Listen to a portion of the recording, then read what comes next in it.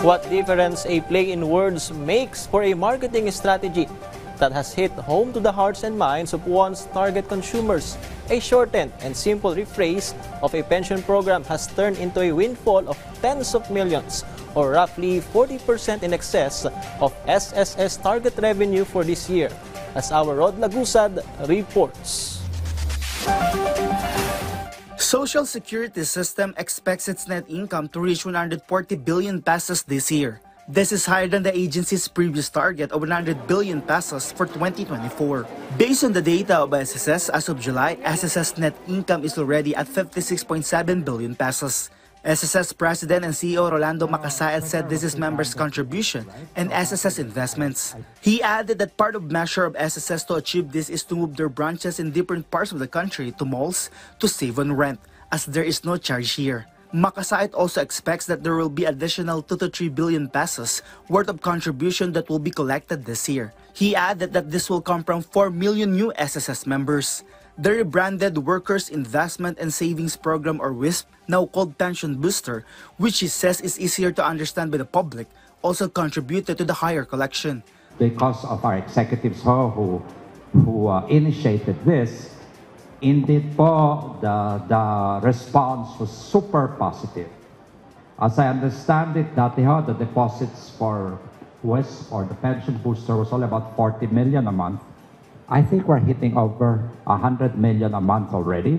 The SSS continues to expand the number of members, such as the inclusion of barangay officials who are not covered by the GSIS, and also the job orders and contract of service workers in different local government units.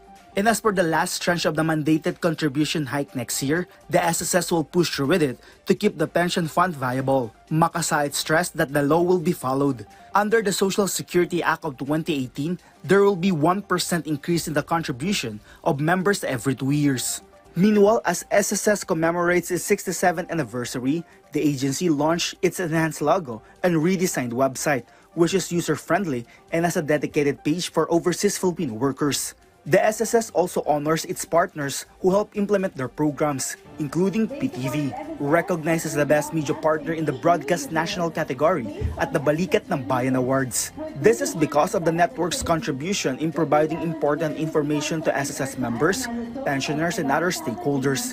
PTV General Manager Toby Nebrida and PTV anchor Diane Carrer personally accepted the recognition. It's very important that we are reminded of our mandate to provide adequate, immediate information that helps our people, at bahagi ito ng ating mandato na tulungan ang lahat ng mga ahensya ng ating pamahalaan. At kasama rito ang ating SSS. GM Nebrida assured the network's support to SSS programs will continue. Other honorees include various collections, disbursements, and accredited agents of the SSS, plus its top employers. Rod Lagusad from the National TV Network for a New and Better Philippines.